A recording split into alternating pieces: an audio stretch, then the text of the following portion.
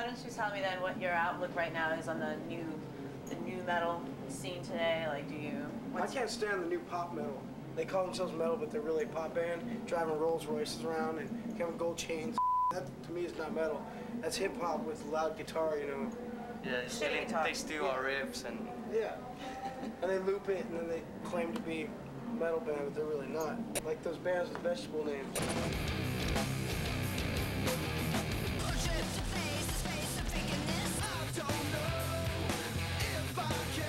Well, it's kind of like a pop. I was just saying it before. It's kind of like a pop band because I think it seems that people just kind of pull them together. Oh, you look cool enough. You got the right tattoos or the right haircut, whatever. You know.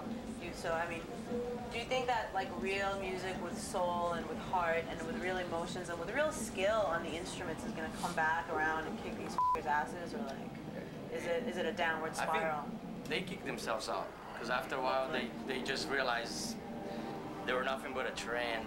They were not solid. They were not from the heart, and then they just disappear, like the change of guards. You know, we saw with many movements. I've been here from Sepultura early days. You know, I saw the glam come and go. I saw trash come, and then still there's a lot of old good trash band, but it's not as like it used to be. Saw the grunge movement come and go. Same with new metal is gonna come and go as well.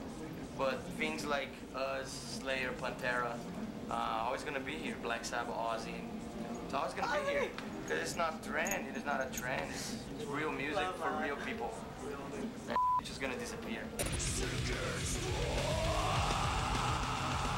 It's so true because like I mean I'm really young. I'm 20 years old but I'm really into the older music. You know, my father taught me or whatever. And I feel that like kids today, I think that they don't even know like what came before them and therefore can't even like properly judge what's good and what's bad since you don't really know what this is all like derived from. I feel like they're not even exposed to what they should be to even have the opinion. Do you know what I'm saying?